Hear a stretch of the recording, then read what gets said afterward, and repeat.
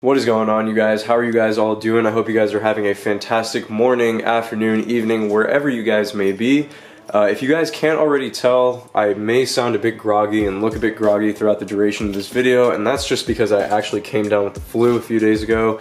So I'm kind of sick right now, just getting over that, but hey, gotta upload a video, right? So, as you guys could tell by the title, my car is leaking a ton of coolant right now, and it really sucks. Let me just pan the camera around and show you what exactly the problem is with my BMW 335 and what I'm going to do to hopefully fix this issue. Alright, let's get right into the video. So if you guys watch my videos on a regular basis, you guys will know that normally this section of the garage is reserved for my car. This is where I park it at the house, and obviously it's not here right now. As you guys can see, there's a massive stain right here on the cement, and that is from dried up coolant, essentially. There was a massive puddle of coolant right next to my car that was leaking out, and I can't keep the car parked right now in the garage, obviously, because I don't want any more coolant leaking onto the ground and damaging the cement. So moving on over, I've got my car parked out front, unfortunately. I have to leave it outside, simply due to the fact, like I said, coolant is leaking from the front right of the car, and it's coming from the front right because that's generally where the water pump system and the coolant lines and the reservoir and all that kind of stuff are located, on the front passenger side of the engine. So if coolant leaks are going to happen, most likely you're going to be seeing it come from this side of the engine. Now let me pop the hood and just show you guys what exactly is going wrong with this.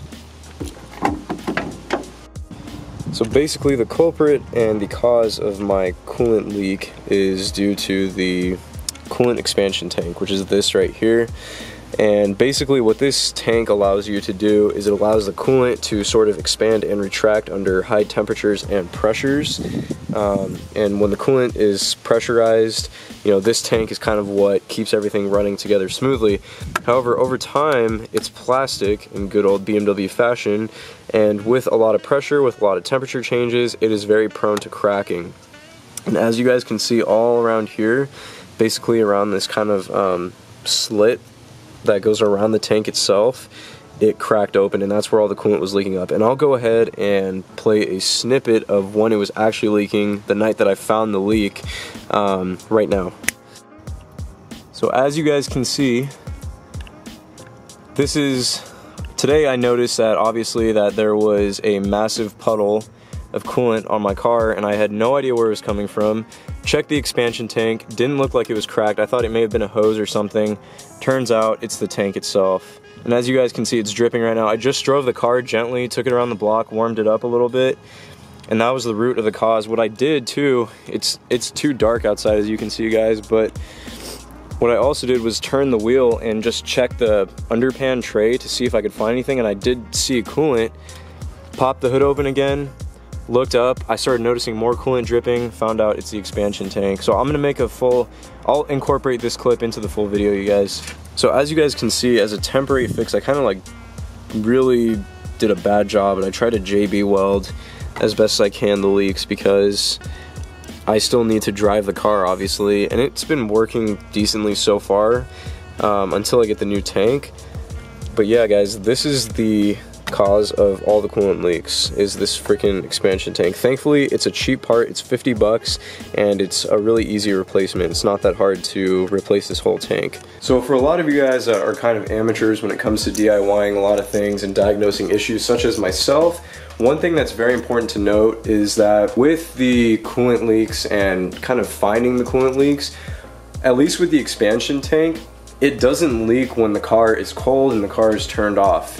No coolant is leaking out.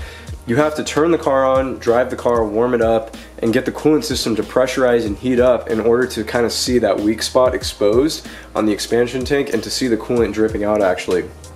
So just a heads up, if you guys ever find coolant dripping on your car, you know, you may want to kind of drive it around for a very brief period of time and warm up the coolant and the pressure system just to see if you can locate where that leak is. Now, the expansion tank, like I said, is 50 bucks. It's a pretty easy replacement.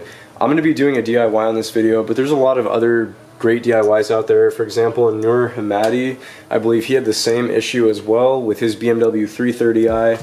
He replaced the expansion tank. It's a very common part to go wrong on these cars. And yeah, it's a pain in the ass, but whatever. It's a high performance car, 120,000 miles on mine specifically, so you know things are gonna break and they're gonna go wrong. So just kind of have to anticipate it. So the brand new expansion tank that I ordered off of fcpeuro.com. I'll leave a link to them in the description down below. One thing that's really cool about FCP Euro, and BMW Fanatic also recommends to go with them as well, is not only do they have great shipping and customer service and all the parts that you need for your European car, they also have a lifetime guarantee replacement on every single one of their parts that they sell on their website.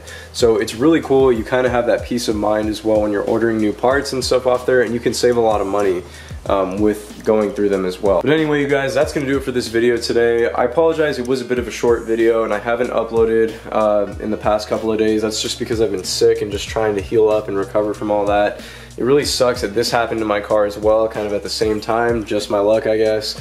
But oh well, you know, it happens. Just kind of have to get through it, pick up and move on. So anyway, guys, thank you so much for watching. If you guys found this video informative or helpful, please subscribe to my channel as well as give the video a thumbs up. Stay tuned for the DIY. I'll be replacing all that stuff soon and kind of vlogging that whole experience as well. Hopefully it'll go smoothly without any problems. And with all that, guys, I'll catch you guys in the next video. Later, everyone.